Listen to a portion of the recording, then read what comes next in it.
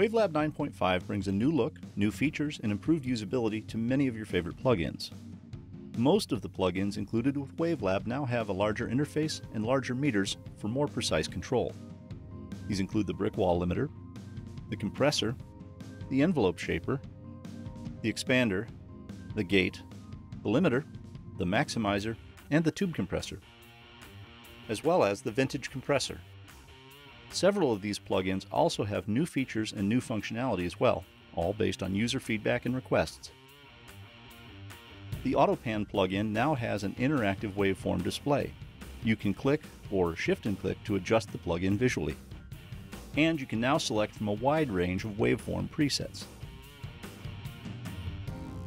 The compressor now offers a high ratio button that takes you straight to a 20:1 ratio for heavy pumping effects. The new dry mix allows you to mix the uncompressed and compressed signals together, making parallel compression or New York compression easier than ever. The maximizer has a new modern algorithm as well as its traditional classic mode. The modern algorithm allows for more loudness than classic mode. The tube compressor also got a fresh coat of paint in version 9.5, but it also gained a new parameter as well. The new character control allows you to dial in more compression for higher frequencies while leaving the lower ones less saturated. So as this saturation takes place, the tube compressor begins to generate harmonics for the higher frequencies to add brilliance to the audio signal. Not to be left behind, the vintage compressor is also sporting a new feature, the mix control. This allows for the same New York compression technique found on the basic compressor plugin.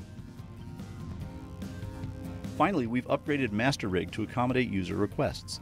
The EQ now offers 2 new cut slopes to the first and last bands. And we added a linear phase mode to each EQ band so that you can phase align each EQ as necessary. And last but not least, the MasterRig limiter now offers a maximizer mode to bring the functionality of the maximizer plugin straight into MasterRig.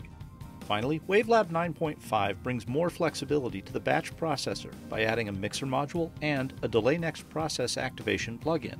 The audio mixer module allows you to insert an audio file into other audio files, and this is perfect if you want to add an audio watermark to your demo files. The mix-in happens from a time and at an interval of your choosing. Simply select the audio file to be added or mixed in using the navigation window at the top. Then you set time and interval values as desired. The Delay Next Process Activation plugin allows you to delay the processing of the next plugin in sequence for a specific period of time. Now, one application of this would be to avoid damaging the attack transients when batch processing a large number of files, such as drum sounds.